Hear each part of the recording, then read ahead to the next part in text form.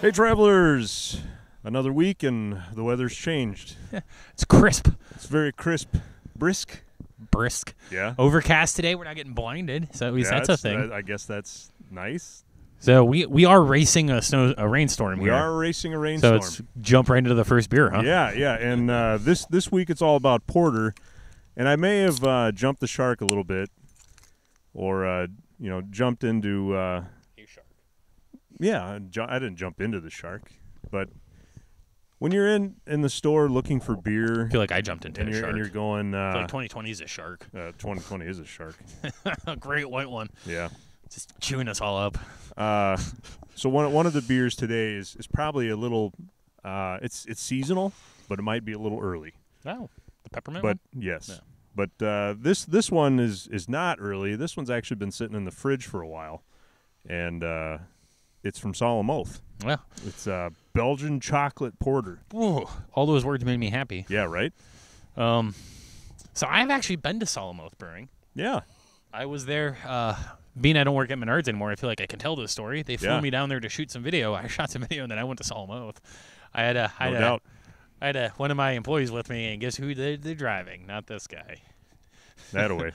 Yeah. You make someone else drive, and you go, hey, I'm in charge. I get to drink. That's right. Company bucks, I don't care. That being said, Solemn Oath was a fantastic brewery. They made a lot of Belgian beers. I know in this area, especially if you're down in the Madison area, you can get a lot of their, they come out of the Chicago area, I should probably specify. Yep. So they come out of the Chicago area, and you can definitely get a lot of their hazies up in this area, but not so much anything else because, Like that. like this. So I'm actually really excited for this beer. And we should also start off by saying porters are innately an English style. Yes. Which is why I love porters. Yeah.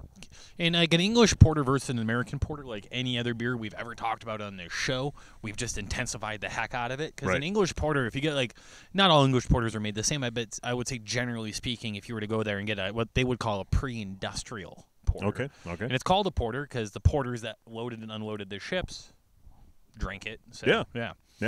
They're a little lighter, almost like a heavy brown ale, I would say. So it's like this, the porter's like the way stop between the brown and the stout. And I was going to say, you look at it, you can still see a little bit of light through it, just a little bit. On the SRM scale, I would say this is probably a 35. Sure. Somewhere in there, 40 being pitch black. So it's got that nice roasty porter back end on it. The Belgian vibe, kind of the smaller bubbles than what porters usually have. Yeah. Usually they're a bit more silky, larger bubbles. These are a bit more small and champagne compact. Yeah. Not much for head retention. No, not really. But there again, like I said, I think this has almost been sitting in there for 2 years now. Oh, really? Yeah. I just kept moving it around. Yeah. It's moving Fridge into the ghost. back, moving in the front, into the bottom, into the back, and up to the top again and into the back. When you got a beer fridge, you got to have to. You said this keep is a moving stuff around. chocolate? Belgian chocolate. So I think that's where you're getting that dark chocolate, those dark chocolate notes. Yeah, I mean, obviously chocolate, not all chocolate are the same, but, oftentimes you see more of a milk chocolate where it's not quite a chocolate bitterness. Like you get almost like a baking chocolate. But I say this kind of leans on that side a little heavier, more like that chocolate bitter. That bitter chocolate. But that's what you're going to get with European chocolates anyway, because unless you're in England and having Cadbury, I haven't seen any milk chocolate over there other than that. Like Milka's the big one. The one in the purple package with the cow, the Milka cow is like they just have like one company that makes all their chocolate. In Europe? Yeah. Just Milka. You make it. And to be fair, I would take milk chocolate over any milk chocolate bars mass produced in this country any day. I didn't have any bad chocolate while I was there. It was fantastic. Usually a little bit more refined. Europeans aren't as obsessed with sugar as we are. What? Yeah, Americans love sugar. Not in America. You see that in our IPAs too. We cannot help ourselves. We just put sugar in everything. I think we should put some lactose in that, and then maybe a little extra unfermentable sugar. They can't even call American Subway bread in Europe anymore. At least Ireland. And Ireland, yeah. It's got too much sugar. It's a pastry. It's got too much sugar. Yeah. So what's that say about us? Well, look around. In my case, look down. Yeah, that's well. It doesn't look as bad as it used to, but it's still not good. Still not great. America. I feel like that should be our slogan. Not bad.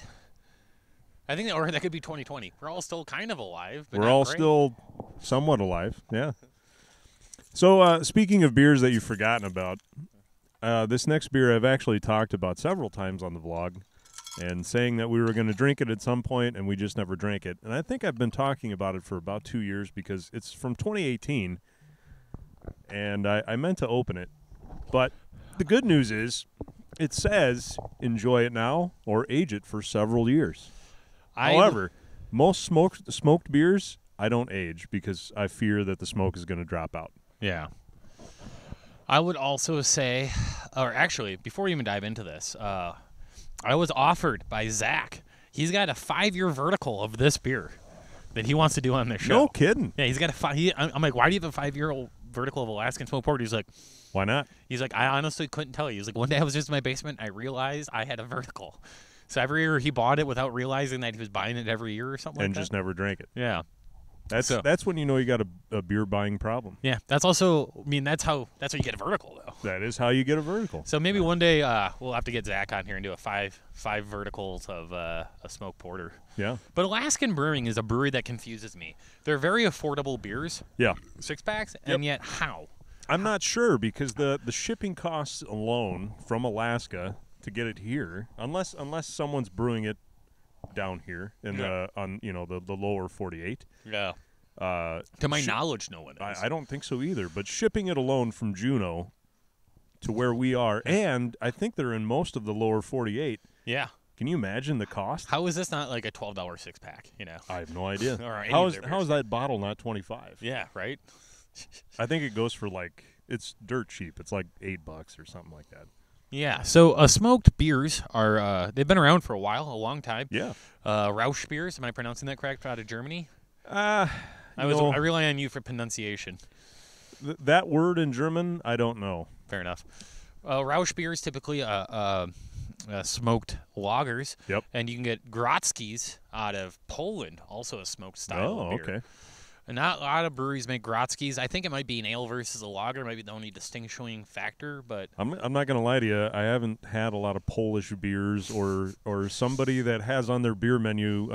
We made this Polish style. Yeah, I would question it. I was at a brewery on an area of town in Pittsburgh called Polish Hill. Oh, so they had a bunch of Grodzki's at all times, just because if you're going to be on Polish Hill, you should probably. Yeah. That being said, you get the smoke on in the beer. Everyone always asks if you put liquid smoke in, and I'm sure some breweries have done that, but the traditional way is just to smoke the malt. Yep. Then when you brew with that malt, the smoke coating will come off the malt and impregnate the beer with that smoky deliciousness. Now, the fun part / difficult part is consistency. When you have a product that because like smoking malt is, though these guys are scientists, they've been doing it for years. Hundreds of years in some cases, it's still not sometimes the smoke sticks better than other years. Right. I don't know why. Right. So it's always kind of a fun beer to do a vertical with. Yeah. A little bit of smoke on the. Yeah, just like a kiss of smoke on the nose. It smells like a smoked meat. Your phone every time. I don't know that anybody can hear it. I don't know if these mics pick it up. Mm. However, my notification on my phone is from, I think it was Windows 95. There was a free golf game that came with Windows 95. And when you hit it into the rough, it said, oh, it's in the deep stuff. Yep. And so that goes off sometimes at 3 a.m. It scares the crap out of my wife. Yeah, rightfully so. Yeah. So I'd say the porter half of the smoked porter is very light, almost English. I would say a defining factor between English and American is like just that coffee roasted flavor. Right. So I think the porter half of this is definitely more of an English. I would like to have a current one to see how smoky it is, because I feel like the smoke has dropped out. Yeah, I'd say it's just a kiss of smoke in there. Yeah. I mean, we've had some bonfire beers. We had some beers. We've had some trash fire beers. One trash fire beer. The brewery doesn't exist anymore, and I'm still not going to call them out. So yeah, it was a memorable gross beer. And if we ever meet in person and we have a beer, I'll tell you the story. But I won't do it on the YouTubes. Yeah, smoked beers are incredibly difficult to get correct. To do well, to do palatable. Yes. They're probably one of the most controversial. Like if you're having a party and all you have is smoked beer, you're gonna piss off at least half of your audience, if not more. Yeah. I would be there going, woo, yeah. But I would be one of the few. I actually discovered something back in the day when I was working at Lazy Monk. Leosh would make his smoked Bach. Yeah, and it was every delicious. other year or so. It was very good. And I found if you drank the smoked Bach while eating, because they also sold those Langingers, those the sausages. Smoked sausages, the dried sausage. Yeah, had a little smoky flavor to it. That if you ate those, that smokiness of the meat would just kind of tamp out the smokiness of the Bach, and you would just get the beer flavor, and you wouldn't necessarily get that smoking. So. Yeah, I'm not just. It's a beer pairing that I'd like to experiment more with. If you make a complex beer and then you make it a smoked beer, then pairing that with the smoked meat, if that would allow the complexity of the beer to stand out. Because if you're just drinking this like we are in a backyard, which is acceptable by all means, you definitely are. You are drinking a lot of smoke though. Now I will give you this. So this is a 2-year-old beer. I've had way smokier beers. I've had beers where. They typically this kind of beer, if you order it in a bar, will come in a snifter. I've had it where I picked up the snifter and I went, and all I got was, ooh, that's a lot of smoke. Hello. That's always one of my favorite beers to put in a sample flight. Throw a smoked beer in there if you're getting a flight, because if it's a rough one, you only got 5 ounces. You can move on. You can shoot it and leave it. But if you come across a brewery who knows how to handle their smoked beers, you might be in for a pleasant, and then that's a good way to see if you want an actual pint of it. But that sample place is crucial for the smoked beer. Like you need to test drive that guy. It's improbable, not impossible, improbable that someone from Dangerous Man actually watches this show. But Dangerous Man, I'd love to see what they do for a smoked beer. Have they never made one? Really, to my knowledge, I've never had one there, but I'm not saying that they haven't. Yeah. I bet they would do a good one, but they do everything well, so. No doubt. And I know we sing their praises often on here, and it's not anything that really anybody can attain unless you live in Minneapolis, and we don't. So we get them sparingly, but we enjoy it when we do. So this is what I would consider... Ooh. This is what I would consider a Christmas beer. I haven't smelled it yet. Can you smell it from there? That was my question. No. This has got a nose on it. I'm actually really excited for this one. So this is Kentucky Bourbon Barrel Peppermint Porter. Now, Kentucky's known for making all bourbon barrel aged beers. They're known just for, the bourbon barrel stout that they make is a really good one. The name of the company is Lexington Brewing and Distilling. And they make whiskey. I think that's how they got their start. And I could be wrong. I haven't read the website in the spell. But they started by making whiskey. Then they're like, hey, why don't we age our own beer in these barrels? Which makes sense. Because I think they were selling a bunch of barrels. And they're like, wait a minute. Why don't we just do it ourselves? And then proceeded to probably make some of the best barrel-aged everyday beers you can possibly buy. I think so. Honestly, Kentucky Bourbon Ale is quite easily the most... Because it's a blonde ale. Yeah. Yeah. It's almost perfect as far as barrel aging is concerned. If you don't like barrel aged beers, you won't like it, obviously. But, every beer, I wouldn't say that they're necessarily the most, as a brewer, they're not making a ton of varieties. They're not experimenting with all these, they have like 3 core beers and then they have a seasonal. That's it. But, they do all of those perfect. Yeah. And this one I have never seen. Yep. I'm brand pretty sure new. this is the first time they've ever done it. Yeah. But as far as I know, I was excited about this just hit the market like a week or so ago. It smells like chocolate and peppermint. And the peppermint stout, I think you turned me onto the peppermint stouts with Mankato Brewing. Yeah. That was the first one I've ever had, and it's kind of an underappreciated subcategory of stout or porter, whatever. Well, and I think theirs is a stout, but I don't think I've ever had a mint porter before. I think a better way to phrase that is peppermint is an underutilized ingredient in beer. Agreed. Yes. 100%. Of all of the nonsense we've been putting into beer. Yeah. Especially around this time of the year. I mean, we're starting to get, I'm already in the Christmas mood, but I was in July, so that's just me. But that is just you. That is just me. Can I be in the Thanksgiving mood every weekend. Just like a big turkey dinner. Yeah. Yeah. Yeah. This would go well at Thanksgiving, though, too. Mm-hmm. Like an after-dinner beer. Oh, this is fantastic. Yeah. Oh, once again, none of our weirdly enough, none of these beers have been overly dark as far as porters are concerned. But that's the way they should be. You should... I would say all three of these are unique porters in that this one included are definitely the porter's more of that English lighter body than the American. Yep. Which I think makes ultimately a better base, especially when you're adjuncting it, whether it be Belgian chocolate or smoke or peppermint. Yep. I'm gonna have to get a 4-pack of this. This is fantastic. Yeah. Whew. This is really good. Sorry, Alaskan Brewing. I've enjoyed all of the beers today except this one. This was a good one to finish on. Yeah, this is tickling the fancy right there. And you don't really get a lot of booze. I mean, I get almost zero booze.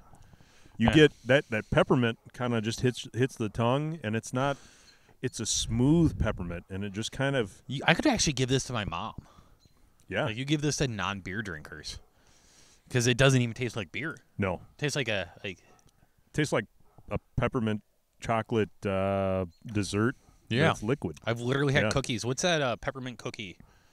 The Girl Scout one? Yeah. Yeah, the peppermint patties. Yeah, whatever those are. That's what this thin reminds mints. me of. Yeah, thin mints. mints. Yeah, this reminds me of a Thin Mint almost. It's really good.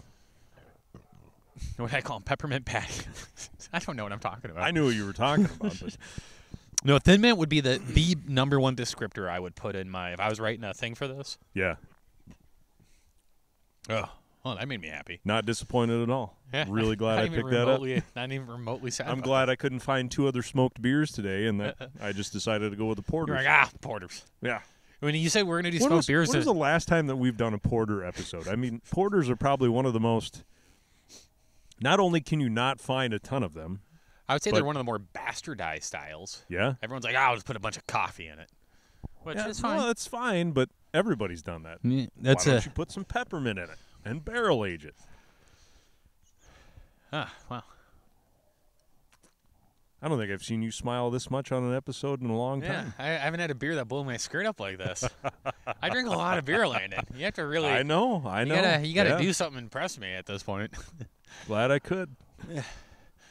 I'm also, it's fall. What can you say? I know. I made the right choice. What can I say? You know your stuff.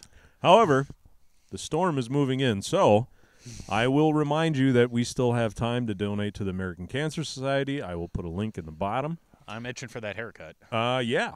November 1st, or at least at the beginning of November, is when we're gonna get. He's gonna get his mop shaved off, and I'll get my beard not trimmed, shaved. She thinks she's gonna straight blade me, but I don't know that I trust. I feel like her every much. wife wants to do that. I feel like 25 years of marriage, that's what it would take. We're only at 15. It's another decade. You're right. Give me one more decade of life before you botch this. Right. If I make it that long, then I'll go, well, it's been a good run. Yeah. I feel like that's a wife's excuse to be like, Yeah. So anyway, she starts talking to you about insurance like a couple of days. Like, what's our life insurance policy? Be very worried. She knows. Anyway, so that check us out on the social medias: Facebook, Instagram, Twitter. Do all the things, and of course right here on YouTube. Make sure you subscribe. And where else do you get commentary about peppermint porters? And 2 guys sitting in the backyard, right? Yeah. Not many YouTube channels. 2 guys sitting in the backyard every week. I can tell you that. Complaining about the weather like old men. That's right. Get off my lawn. No. Anyway, we'll see you next week, everybody. Prost. Hey everybody, thanks for watching. If you like what you saw, you can click down below where there's some more episodes for you to watch. And don't forget to like, comment, and subscribe on episodes that you do watch. We hope to see you next time.